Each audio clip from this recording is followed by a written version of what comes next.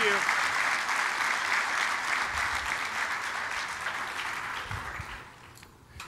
Welcome, Howard.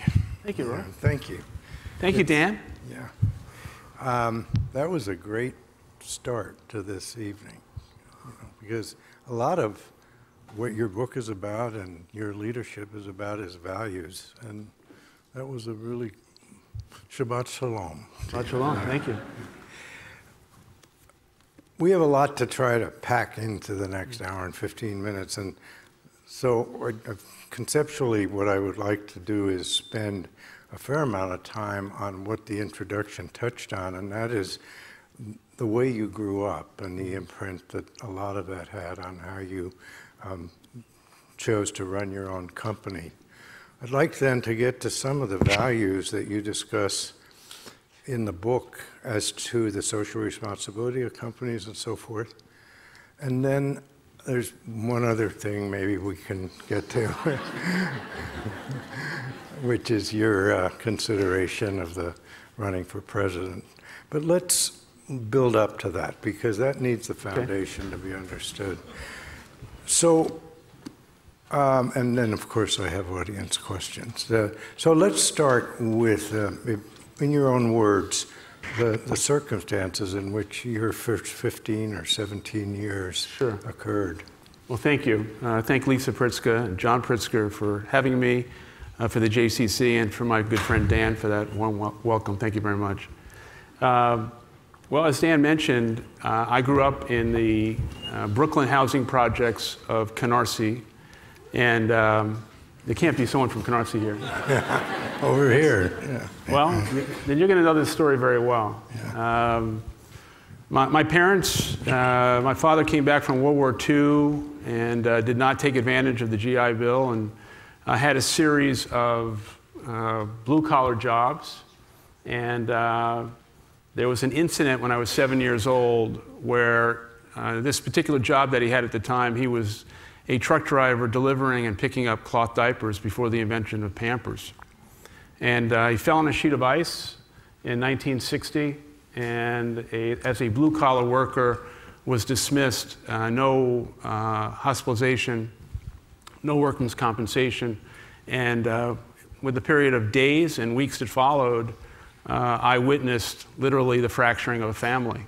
In fact, probably about once every 2 weeks, Jewish Family Services would drop off food because we were just out of luck.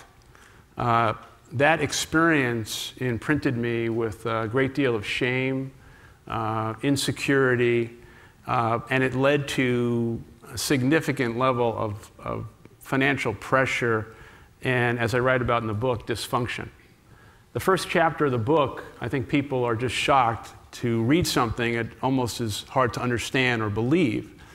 My grandmother, my mother's mother, was a professional gambler and very good at it.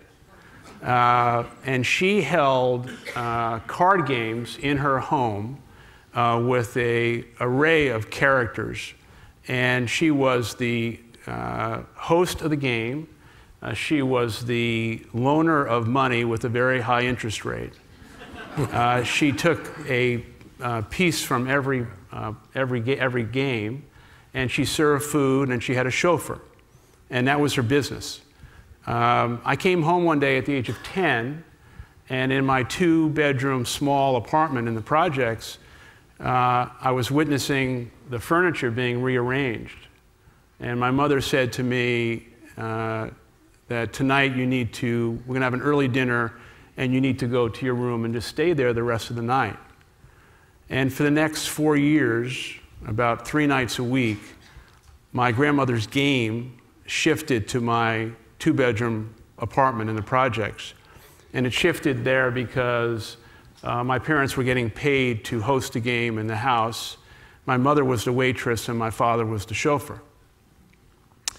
For 3-4 years of being in that room at night and listening to the abuse that my mother was getting from these people and my grandmother was another kind of 3-4 years of imprinting of a very tough, dysfunctional environment.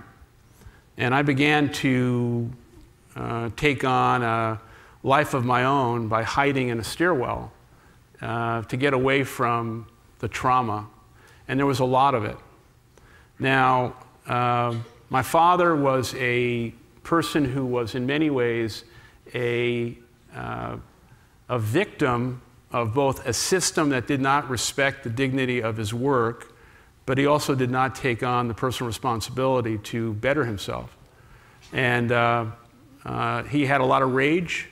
I think also, never knew what happened in World War II when he was stationed at the South Pacific. I think he came back damaged. He had yellow fever, but he was dark. My mother, on the other hand, if my father was the darkness, my mother was the light. And this one quick experience, and then we can move on. I'm sorry. No. So when I grew up, there was no public library. But there was something interesting, which was a bookmobile. And the bookmobile would show up every Wednesday afternoon, and my mother would take me by the hand and pick me up at school. We'd walk over to the bookmobile, we'd get a book, we'd read the book during the week and take it back. And this went on for quite a while. Well, one Wednesday or Thursday, I thought we were going to the bookmobile, but we got on a bus. And I don't know where we were going, and bus ride was about 20 minutes, and then we walked what seemed like a few miles, and we get to a large gathering, rally of hundreds and hundreds of people. I had no idea where we were or what we were doing, and my mother was just gripping my hand, and all of a sudden we heard a voice, and the voice was a young senator from Massachusetts who was running for president, campaigning in Brooklyn, New York. And I tell that story in the book because I looked at my mother, and she was just glowing, and she was gripping my hand, and the glow on her face was the relationship that my mother somehow developed in believing that everything that John F. Kennedy said, he was speaking to her. And what she got from that was the belief that our station in life did not define who I was going to be. And from the time that I can remember, my mother demanded that I was going to go to college, we were going to figure this thing out. And it was really her relationship and her belief in the country as it relates to her belief in John F. Kennedy and what he was saying in many ways to the country, but my mother thought he was speaking directly to her. And so the odds of me getting from the projects in Brooklyn to here is in so many ways the gift and the promise of the country, the belief that my mother had in America, and the belief that now I have in trying to do everything I can to restore the faith and confidence in the leadership of the country, a government that works for us, and most importantly, for millions of American families, making sure that we restore faith in the promise of the country and the American dream.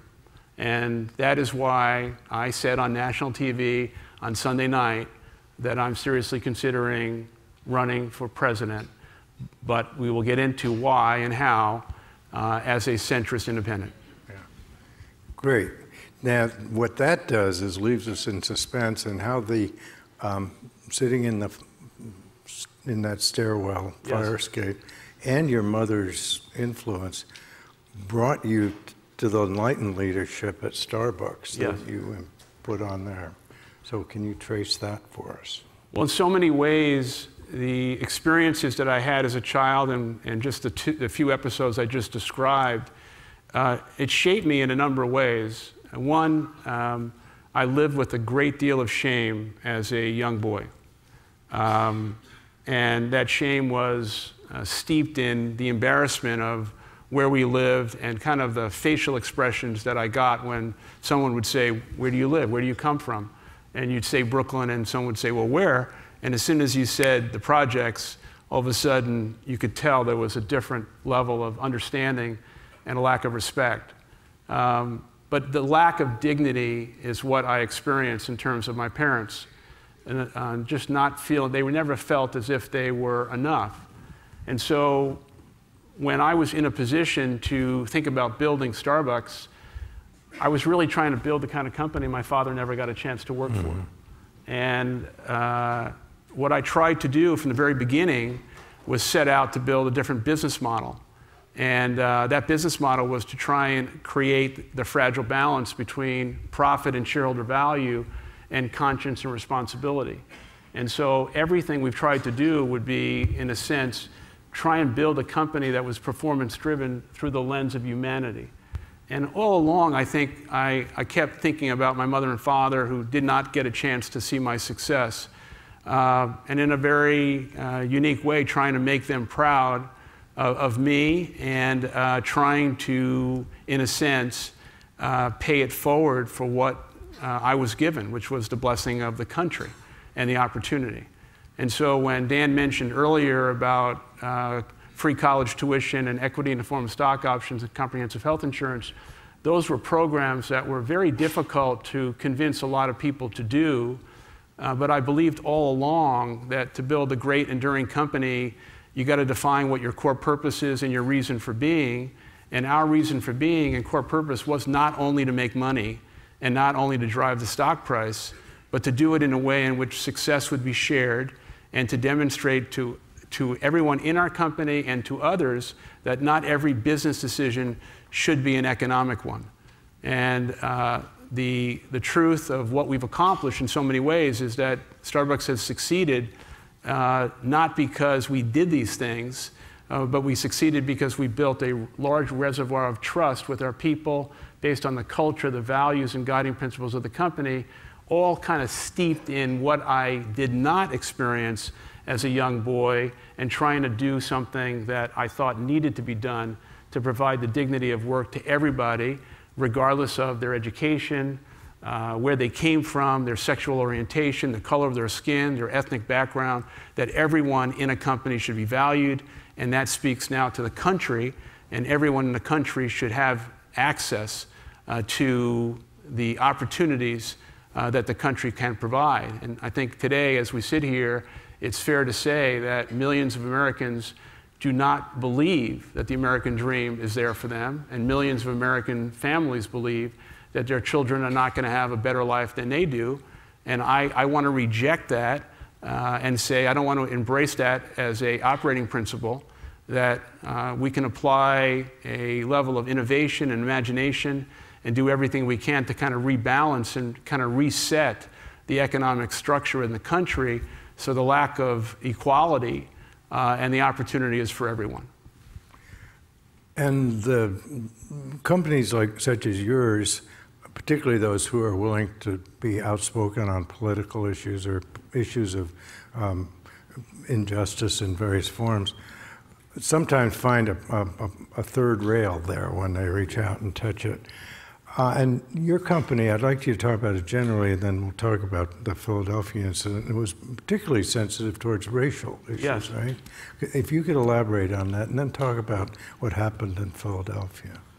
So I think for the last maybe 5-6 years, I've been asking inside Starbucks a very important question, and then I asked it publicly of our shareholders, and that is, what is the role and responsibility of a public company today? And what I suggested to our board and to our shareholders, that I think the rules of engagement and responsibility for public company today have changed, and that we need to do more for our employees, more for the communities we serve. And although I've been criticized for this many times, that the responsibility of a company also is to elevate the national conversation, if you can, on issues of injustice. And so in the last few years, as we witnessed significant racial divide and racial injustice and African American men being murdered, I decided that we should talk about this as a company. And as we did, many people in the company said, this is something you can't do. You can't have a town hall meeting in Seattle or anywhere in the country and talk about race. And I said, why? Why can't we talk about race? And can't we have enough faith and confidence in each other that even if we're going to disagree, we should try? And so we did. And that led to about 12 national meetings around the country. In St. Louis, a young man who was 18 years old, tall African-American young man, stood up and he said in front of his peers, I'm 18 years old and I don't know if I'm going to make it to 19.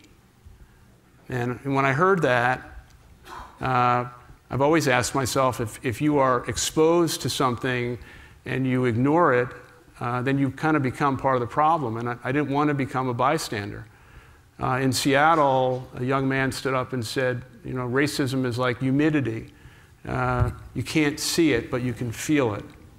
And then we had people speak about the fact that they grew up in a family of where their uncle was a member of the KKK, and they thought the language that he used was language that everybody used.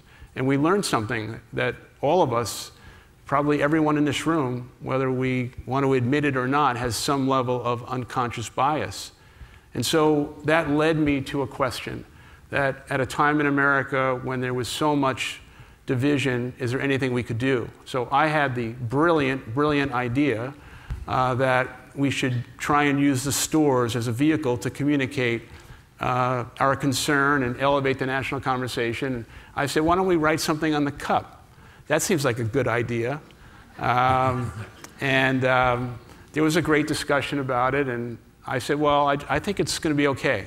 It's going to be fine. And so we wrote Race Together on the cup, and it was my idea. And it turned out to be just a terrible level of execution and rejection on the part of customers and in many ways our people. But two things happened as a result of that. The first was that I got a call, and someone in a southern state said that a white customer refused to be served by an African-American barista. And then we got another call and said somebody just put a bullet through one of our store windows. It turned out it wasn't a bullet, it was a ball bearing from a slingshot, but could have killed somebody. And so within 24 hours, we stopped it. And we realized that we had kind of crossed over the Rubicon, and this is not something we should do. Interestingly enough, if you did a survey today, 5 years later, and you said, what are the things that you're most proud of that we've done over the last decade? Most people at Starbucks would say, what I'm most proud of is that the company had the courage and conviction to try and have a national conversation about something that's wrong in the country. And I think in many ways that has been my life story, trying to reject the status quo and try and make things better, try and have the curiosity to see around corners and try and fix things, and have the imagination to think about things in a way that perhaps others don't. And if it doesn't work, fail fast, realize you made a mistake, and move on. But the entire foundation of Starbucks has been the ability to build the kind of company that does have a core purpose and a reason for being, and doing everything we can to make our people and our customers proud. And along the way, build shareholder value. And which makes me think that, so probably everybody in this room would share this thought that we have like a built-in gauge in our life that gets turned on when we're aware of it. And one of our goals is to make the world just a little bit better, hope through our efforts and everybody else's efforts by the time we leave it. And you referred before to the fact that you see our government and our society somewhat dysfunctional right now, and one of your goals is to work on it. And I feel that. I feel like suddenly the gauge has started going in reverse, going backwards. And so I wonder, before we get to some of the specific issues, why do you think that happened? Where did we kind of get off track as a society? I mean, it's not 50 years ago. It wasn't John Kennedy. You know, I wish I was, smart enough to answer that question with great specificity. I don't know when it exactly happened. I want to say that I think Donald Trump is the worst president in the history of our country and needs to be fired, and represents so much that is wrong with American life, and has fractured the level of dignity and respect and the set of values and civility and all the things that we would hold the office of the presidency to be. But Donald Trump is a symptom of a much bigger problem. And so when you have this level of inequity, in our society, when people of color don't feel as if they're equal in America.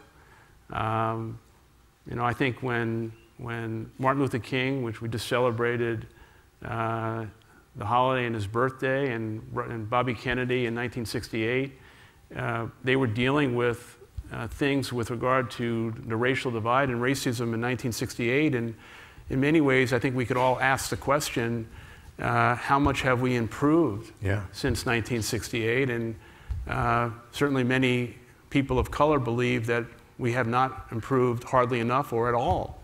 And I think we're all responsible for the kind of country that we're living in right now. And the question I've been asking is, what kind of country do we want to live in for our children and our grandchildren? I don't know when we went wrong, but I think certainly I think we all can agree that something is seriously wrong. That, and whether you're a Democrat or Republican, it doesn't matter. We're all Americans, and things don't feel right. And my concern has been this feeling like we are all becoming desensitized as if this is normal, and it's not normal. And my fear is if we keep going like this, not only for another 2 years, but God forbid, this person and this administration has another 4 years, I don't think the American people can withstand this level of hate and fear and vitriol. And I also feel, as I've traveled the country, that the American people are so much better than our political class and deserve so much better. And I've traveled the country and I've seen ordinary Americans doing extraordinary things, and it's so heartwarming to me. And I just feel like we've got to raise them up and give people a sense of hope again. And unfortunately, many people have lost faith in the country. And I think one of the primary reasons for that is that people do not trust leadership, and the government on both sides of the aisle is not working for the American people. And I think the issue that I think I'm focused on right now is, someone asked me, when was the last time you thought the government was working? And I was really kind of stumbling around to kind of think, okay, this is a really important question. When was that? And somehow I went back to 1986. And I went back to 86 because I remember Tip O'Neill and Ronald Reagan, two people, completely different ideology, two different parties, but putting the American people in the room and working together on behalf of the American people. That was my answer, 1986. And if my answer is 86 and you disagree with that, then okay, when was there a time before, like in the 90s, or when was it?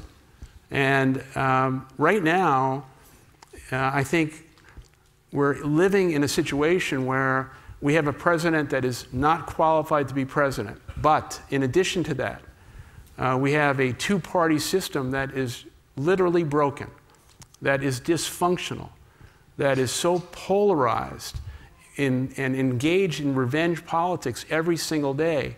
And someone asked me, well, when did that start?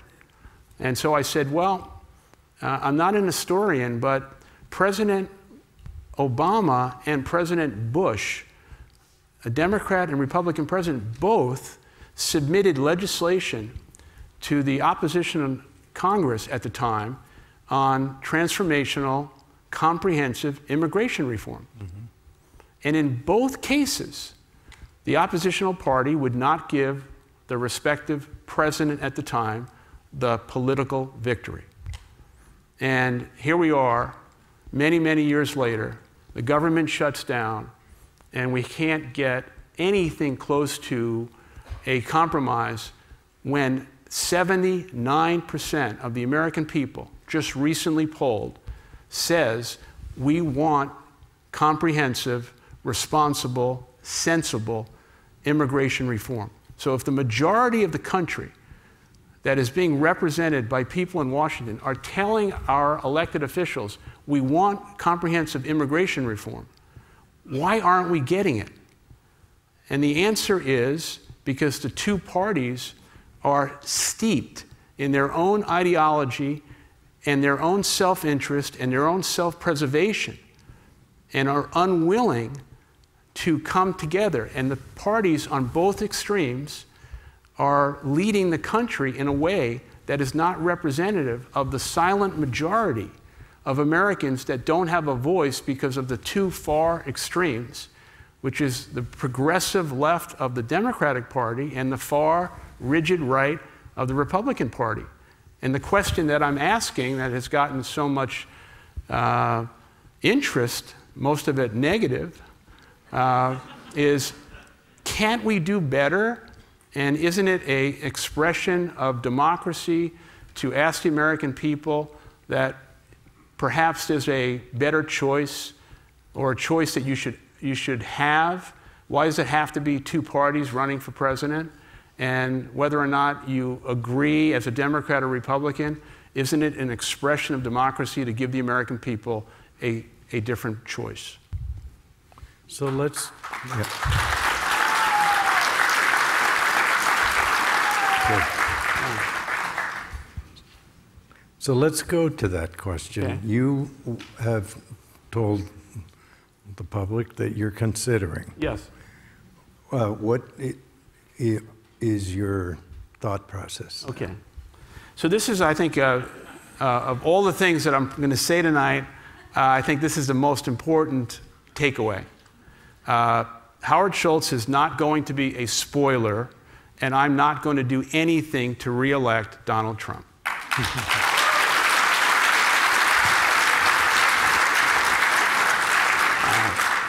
Now, if you would allow me to state my theory of the case as to why somebody who has been a Democrat all of a sudden believes that if I were to run for president, I would leave the Democratic Party.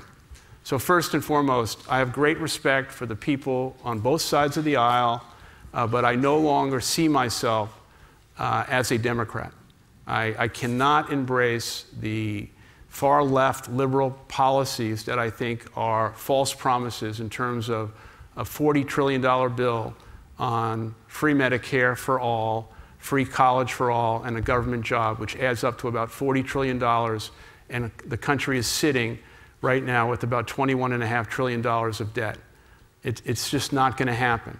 Now, having said that, I've come to the conclusion that certain things exist right now that provide a compelling case and an opportunity, even though I recognize that this is a very stiff, tough climb that has never been done before, but it's un-American to say it can't be done or it shouldn't be tried. Now, 42% of the American people who are registered to vote affiliate themselves as an independent. 30% are registered as an independent, and 12% say, I affiliate myself with either party, but as an independent. But those 42% of the American people have not had a legitimate choice. I also believe that if there is a choice between re-electing Donald Trump or a far left-leaning progressive Democrat, that the Republicans, most of whom do not respect and don't like Donald Trump, will not pull a lever for that Democratic liberal person who represents socialism to them. They will re-elect Donald Trump. Having said that, my own research and the polling that we've done strongly suggest that those millions of Republicans who do not respect and don't like Donald Trump, if they have an alternative of a centrist independent who's willing to work with both parties and take the ideas of both parties in a centrist way, will come to a conclusion that there is a better choice. And I think the false narrative that unfortunately has existed in the last week or so, that if I were to pursue this, that I'm going to spoil the election and siphon off all these Democratic votes, I don't think is as true as the facts. But regardless of that, I will make a final decision about whether or not to run for president as an independent in late spring, early summer. And if the numbers for me don't add up to a compelling case, then I would not proceed. But as I sit here today, my conviction and my courage and my love of the country puts me in a position where I want to go out to the American people over the next 2-3 months, like I am here tonight. I want to listen, I want to learn, and I want to see if I can ignite a national movement to kind of restructure, reimagine, and disrupt this political system that is based not on the will of the people, but the will of the ideology of both parties.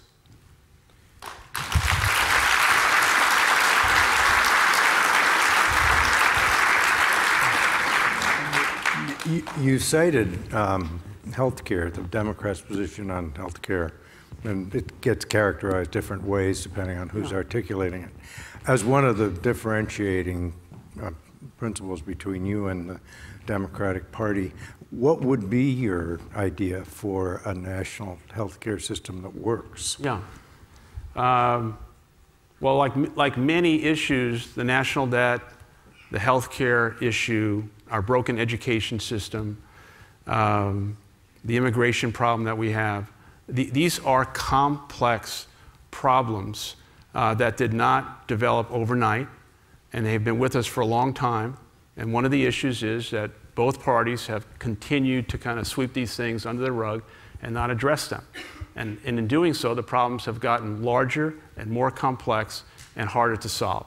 So I'm going to answer the question, but as a preface, I'm not an expert on healthcare, and what I would do, in addition to what I'm going to respond to, is I would surround myself with the best and brightest healthcare professionals who could help me understand how to solve this problem.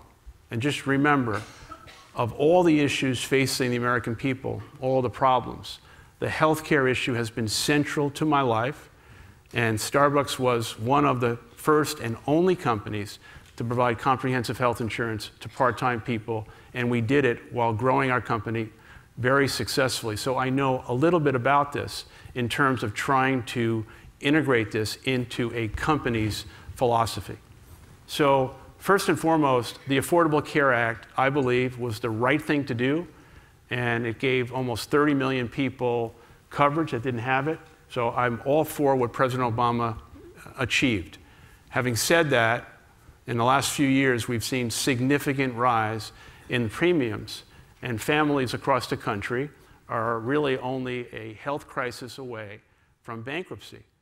And just as a fact, about 45% of American families today don't have $400 in the bank and are just a crisis of any kind away from a real personal bankruptcy. So we have to go back into the Affordable Care Act, and we have to fix what's wrong. And the first thing we have to do is kind of crack the code on how do we reduce the premiums on American families. And the answer to that is complicated, but not impossible. So both parties are complicit, and I know Democrats in the House are not going to like this, but I want to try and speak the truth. Both parties are complicit, having made a deal with the devil, and the devil, with regard to the healthcare crisis, is the way in which the pharmaceutical companies have lobbied inside Washington with a level of self-interest that basically controls how people vote. So the pharmaceutical companies and the government today, the government has no way to negotiate with the pharmaceutical companies to get transparency and to lower the cost of drugs for the American people. And the reason for that is the lobbying efforts of these companies. So the leader of the country, and what we're really talking about tonight in many ways, is leadership. Leadership that the country can trust, leadership that puts the American people first, and leadership that will remove the self-interest of these companies and make sure that the government is working for us. So trying to fix this problem in lowering the premiums is we must bring pharmaceutical companies to the table in a way that they are not and have not been for years. The third piece is corporate America. A lot of people aren't going to like this. I think there is a crisis of capitalism in the country. And the crisis of capitalism, and a great proxy for that was President Trump giving corporate America a reduction from 35 to 21% in a corporate tax rate. Now, I was a sitting CEO at the time, and I rejected that, and I was on national TV saying, this is an immoral decision when the opportunity that he had with regard to lowering taxes was comprehensive tax reform to try and give relief to the people who need it most. But providing corporate America with a 21% tax rate was irresponsible. We have to bring corporate America to the table. We can't mandate to them what they should do, but we should incent them to understand that they have a moral responsibility to take care of their people in ways that offsets the cost of health care on the backs of the government. And so at a minimum, you've got corporate America, you've got the United States government, and you've got the pharmaceutical industry coming together with the best minds in the world to figure this thing out. Now, this is a complex problem, but I am so confident that if you remove the ideology and the self-interest out of the room, this is a problem that can be fixed. I would also say that telling the American people that we are going to have health care free, government paid for everyone is a $32 trillion bill in 10 years. And although it's a wonderful thing to say, it's not a realistic thing to execute. And we don't have that kind of money. And so there has to be a different approach to the problem, and it has to be multifaceted, and people have to have skin in the game that they don't have today. But the core issue of why the problem is so big and has been so difficult to solve is because it has not been in the interest of both parties to solve it. And the answer is not just a free government program, because, ladies and gentlemen, nothing is free. Nothing is free. So I want to go to audience questions, but in listening to you, I hear this tremendously rational, persuasive, and well thought through discussion of our concern generally, whatever your political spectrum is, that things aren't working. I'd like to just step outside and have you look in, and what I saw in the last week was you not having an opportunity to say these things. Right? You were very quickly stereotyped. You know, billionaire wants to have a narcissistic, etc. Right? There were a lot of different reasons. But my question is, why do you think there was such a blowback to your candidacy? And I mean, it's not even a candidacy, it's a consideration. Well, my wife and I were flying back from Arizona, where I gave a talk the other night, and she was reading some of the things on the web, and I said, you got to just shut that down, you got to stop that. You know, why are you reading that? And she said, did you see what they just said about you? They don't even know you, you know? So one thing that has really troubled me about this week is I was labeled with this moniker of being an out-of-touch billionaire. Why I was so troubled by that is, what is the American dream? I'm living proof, and I'm so proud that I have lived the American dream. I came from nothing, and I arrived on this stage, and the odds of me getting from there to here, I'm telling you, are virtually impossible, but can only happen in America. This is the only place it could happen. Right. And yet, I'm going to be criticized and punished for being successful.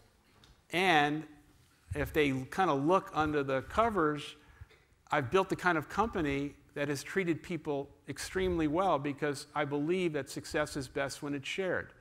So no one in America should be criticized for being successful especially if you're self-made. And we shouldn't get to a place where there are people yelling from the rafters that because you have been successful, you are a bad person, and we're going to be punitive to you. That's, to me, the antithesis of the spirit of the country. So the short answer to your question is, I think I have surprised people in what I said. I think the vitriolic response has come primarily from the Democratic Party, who has falsely accused me of being not a patriot. And I want to repeat what I said. Nobody wants to see Donald Trump fired more than me. I'm not going to do one thing to get him reelected, and I'm going to do everything I can to make the country better. I don't know why, when I say these things, that I would be held to a standard in which people want to ostracize me and put me in a position where what I say and what I feel and my love of the country should be criticized at the level it has. But I'm unfazed by it, I'm undeterred by it, and I'm going to keep doing what I believe is right. Great, thank you.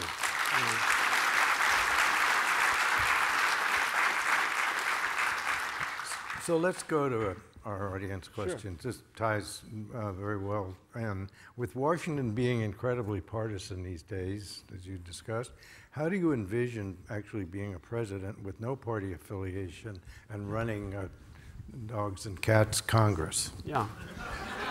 That wasn't in the question. Yeah, well, how do we think things are working right now? I mean, I have to answer the question first by stating the current situation to me, I don't know if it could get any worse. I guess it can, but just on the heels of the government shutdown and what we've been witnessing, it seems like I think we could all agree that the dysfunction and polarization is at a very high level. Can we all agree to that? Yeah. Okay. So is there any reason to believe that if a Democrat did win the presidency in 2020, that all of a sudden Republicans and Democrats would say, well, now we have a Democratic president, we're going to get along, and we're going to do everything we can for the American people? I just don't think so. So the short answer to your question is the following. And it takes a little imagination, and so I ask you to kind of dream with me a little bit. Can we imagine a situation where the American people come together and ignite around a new path, and they send a very, very powerful message to the United States Congress, a message that has not existed since George Washington, and that is we are fed up and disgusted and exhausted with the dysfunction and the two parties not working for us, and we're going to elect an independent person to be the President of the United States. And if that took place, I believe that this independent person would have as close to a mandate as possible to bring these people together. Now, what I'm going to be saying and what I believe is that I do believe that there are good ideas on both sides of the aisle. I do believe that there are good people on both sides of the aisle. And I will welcome all of these ideas in a way that is not based on ideology. At Starbucks for the last 36 years, every Monday at our leadership meeting, I've had 2 empty chairs in a room. And in every board meeting, I've had 2 empty chairs. And those 2 empty chairs was a metaphor for a customer and a Starbucks employee, who we call a partner. And every decision, every conversation was based, in my mind, on whether or not we were making that decision in a way that would make our customers and our people proud. And what I can promise you is if I do proceed, and if I'm fortunate enough to be elected president, I will have a chair in the Oval Office and in every room that I'm in, thinking about every minute of the day about the American people and doing everything I can, as I did at Starbucks, to make the American people proud. And the American people today are not proud of the decisions this government is making, and obviously not proud of the lack of dignity, the lack of respect, and the lack of leadership coming from this president.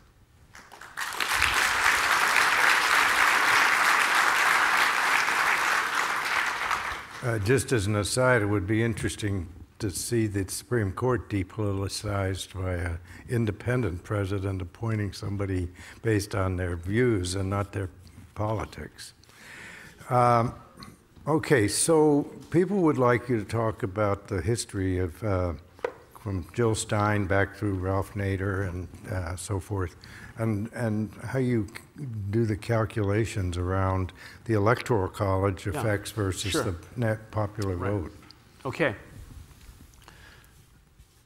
In the last almost 40 years, if you go back and you study how each president has been elected and how they got to 270, what you'll see is a common thread that in every case, 8 to 10 states, battleground states, decided the election. And so what that means to me is that if you live in a red state and you happen to be a Democrat, your vote doesn't matter. And if you live in a blue state and you're a Republican, your vote doesn't matter. So because of gerrymandering and the way the electorate currently works, 8 to 10 states decide the presidential election. And that will be the case in 2020 if there's two parties. Now, the work that we've done in this past year is I can unequivocally share with you that if we proceed to run for president, we have done the work and we will be on the ballot of every state, all 50 states, in every county, in every district. That work has been done. Now, what that means is that if I run for president, for the first time in many, many years, all 50 states, not 8 to 10, because it'll be a three-person race, will decide the election. And for the first time in 40 years, every vote and every voice will matter. And that, to me, just think about that as a proxy, whether you like me or not, and whether you think a third party is the right thing to do, as a proxy for our democracy. Shouldn't every state and every vote matter? And if you look back, it's 8 to 10 states every single time deciding the election. That, to me, needs to be changed. Yeah. And as a result of that, the math works that I could get to 270 if you take the 42% and you assume that you're going to get votes from both parties, because both parties are going to have a very difficult time with mainstream Democrats pulling the lever if there's another choice for a liberal Democrat, and millions more Republicans do not want to re-elect Donald Trump. So our next question, the writer would like to get your views on climate change. So we have such evidence and such science suggesting that the planet is burning up, and we have a rejection from this president and administration and the Republican Party that it doesn't matter. That, along with the president removing the United States from the Paris Climate Accord, was a mistake. So if I was fortunate enough to be president, we must, as a responsible society, recognize that we must work with every other nation to do everything humanly possible to reverse what is happening. And I can tell you, in my own business, in the last 10 years, the entire coffee industry has been affected by something called rust, which is basically a result of a disease on coffee plants as a result of a lack of rainfall. And so I've traveled in many of these countries and seen it firsthand. So we must address this. Time is an enemy. We're on a collision course with time, and it is irresponsible of this administration to ignore just basic science, let alone leave the Paris Climate Accord and just say we're not going to be engaged in this. A very, very bad mistake. Yeah. If I could tag on to that, that's really part of a bigger issue, which is, since World War II, we've essentially based our foreign policy on multilateralism. And it seems as though our government is moving more towards a bilateral theory, including the tariff wars and other examples, NATO. Pick up on that. Okay. I'm thinking of probably the issue that comes to mind first and foremost is the president's recent decision to pull our troops out of Syria.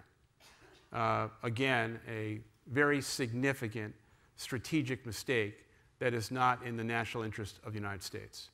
So why? So first off, Syria has been a proxy war for the Saudis and the Iranians, as well as a civil war inside the country. And we've had the Kurds fighting alongside US troops, trying to do everything possible to keep that country afloat. We pull out of Syria, and he does it in a way that is just, to me, unimaginable. First off, he does not communicate this with the allies we have in the region, specifically Jordan and Israel. Secondarily, he doesn't have the humility to listen to his advisors, primarily Secretary Mattis, to understand the downside cause and effect of leaving. And the downside cause and effect are so serious. And what's so serious is by leaving, he now provides Russia and Iran a stronghold in the region where Russia will now have an opportunity to have great influence, and we will not know the consequences of this for years. And so what this president has done in less than 2 years is fractured relationships with our allies that are long-standing and broken the trust and confidence that these countries have to have for America's leadership in the world. And so what he's done within the EU, what he's done with NATO, the trade war in China, to me, is just, again, for someone who has done business in China for 20 years and has traveled to China perhaps more than any other CEO over the last 10 years, there is no strategic intent that I can understand that is going to get us what we need with regard to China. Their manipulation of their currency and the trade issues and the trade imbalance is real. I get that. But the result is we now have a consumer tax in America as a result of goods and services going up. But if you're a farmer in Iowa and you're in the agricultural business, you have now lost significant markets that are not going to come back for years. And the issue about China is not an enemy of the United States. China is a fierce competitor that wants to displace us as the economic power in the world. And if we go out 10 years from today, the way we are currently going, it's probably going to happen, which means that we need the kind of leadership in the White House and leadership among the government leaders to understand what we need to do. We need to cooperate with China specifically on 2 primary issues. The first one is just the security of America, which is we need China to help us co-author a strategic way to deal with North Korea. And right now, the trade war and the issues that are going on, China has abdicated themselves from that situation. That is a net negative for the United States, something that's not really being talked about. The second thing is, going back to your earlier question about global warming and what's happening with the planet burning up, is we need China and the United States to lead a co-authored long-term strategy and bring other nations in to attack this problem.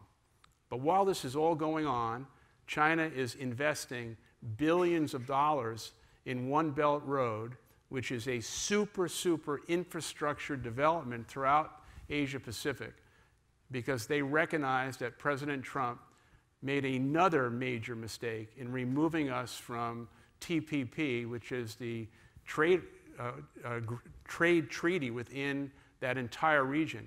And so we got ourselves out of that, and then China inserted themselves as the major player. And all of these trade deals that are now going on that is going to create economic development for China and nothing for us is a significant level of a problem that we're going to be dealing with for years to come when we need economic growth beyond 3 to 4% in America, which speaks to the national debt.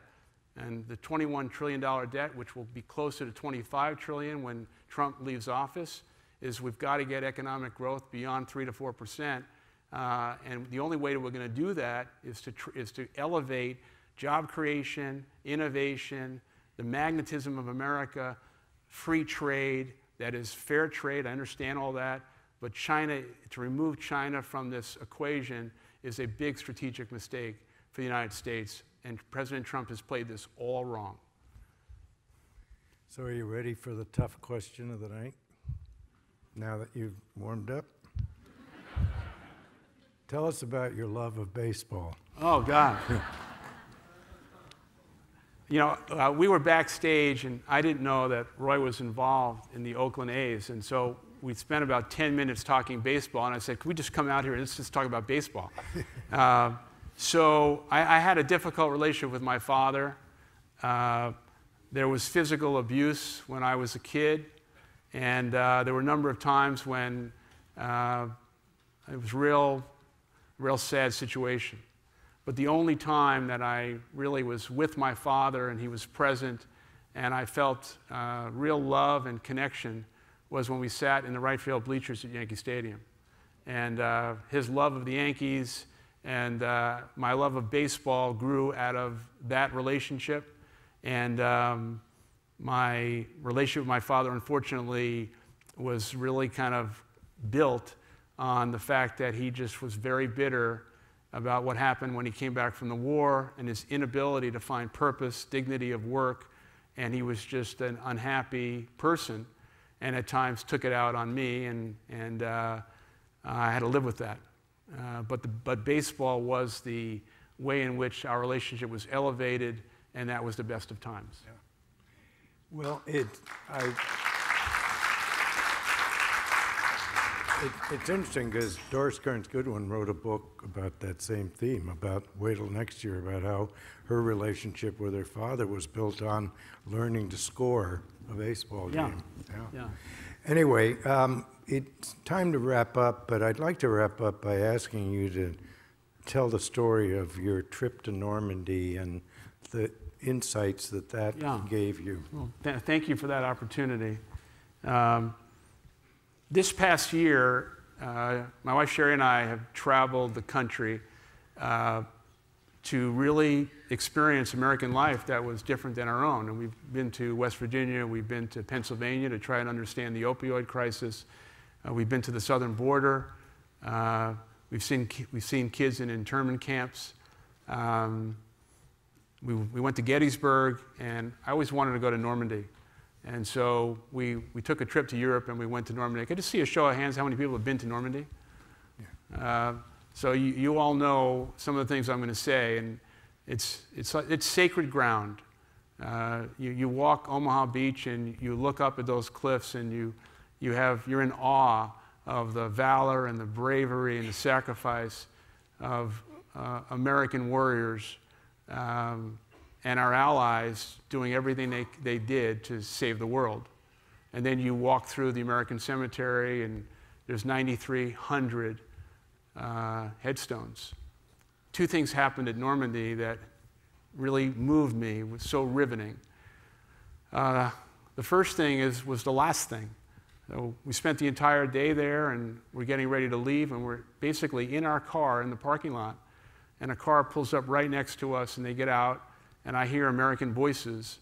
And so I opened the car door, I just wanted to talk to them, and it was a young couple from Baltimore, Maryland. She was a nurse and he was a lawyer. And I simply asked a question. I said, what brought you to Normandy? Why are you here? And she did not miss a beat, not a beat. And she said, we came to Normandy to be reminded of who we once were. Think about that.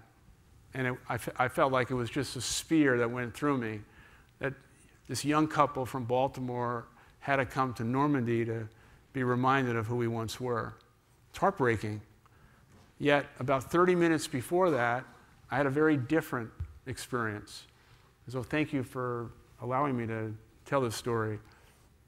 So Sherry and I were walking in the cemetery, and we kind of split up, and I found myself about 50 yards away from her, and she was walking and I was walking, but way in the distance I saw a figure kneeling down in a uniform that was the uniform of the people working in the cemetery. And I just kept walking towards him, and I finally got to about 3 yards right in front of him. And he was on his knees in his uniform, a Frenchman who spoke no English, with a scrub brush, a hand scrub brush. And his job was cleaning and scrubbing to make every headstone as pristine as possible, as clean as possible. And he was hand scrubbing it. And I kneeled down, and I just reached out, and I just said, thank you for what you're doing. And I actually started crying. And he stood up, and as I said, he didn't speak any English, and he said, thank you, America. Thank you, America.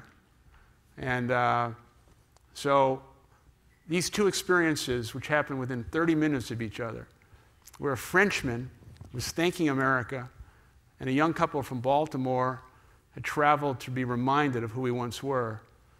What's in the middle of that is, I think, the responsibility we have to recognize that we are in a fragile moment. And regardless of whether you agree with me or not about what I might or might not do, I know you all agree with me about one thing. That's the love of our country and responsibility we all have to restore faith and confidence in the promise of the country. Thank you very much. Thank you. Thank you. Thank you. Thank you. Thank you very much. Thank you. Thank you.